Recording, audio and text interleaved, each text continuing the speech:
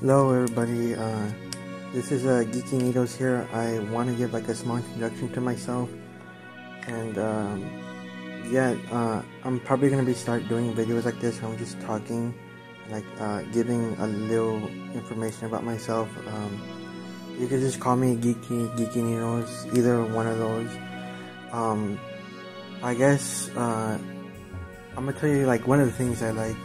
One of the things I like is Pokemon, specifically Pokemon Black and White, Gen 5, Pokemon 5, it's basically the same thing, but, as a kid, I grew up in a Digimon family. Like, I was supposed to like Digimon. I remember, when I was in school, I was probably one of the only Digimon kids, there, because everybody was like just trading cards, like they like Pokemon a lot, and I had a 3DS.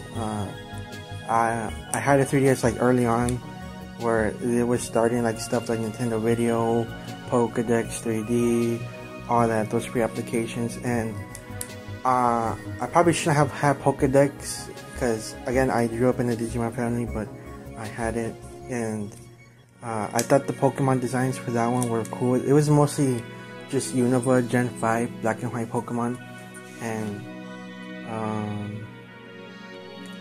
one Friday, I think it was, one Friday morning when I was getting ready for school, I saw an episode on Cartoon Network airing Pokemon Black and White, the anime, and I was like, oh wow, I like these character designs. Like, I saw Ash, Iris, Silent, and I thought they were pretty cool and all. And then I dived more into that. I was playing Pokédex 3D more than I should have, and I remember I got like a little playset of Pokemon Black and White, and I really favored that generation a lot, and I still favor it to this day. Like, I cannot stop talking or think about it. Like, I just really like it. Yes, all the other ones are real good, but I really like this one a little bit more.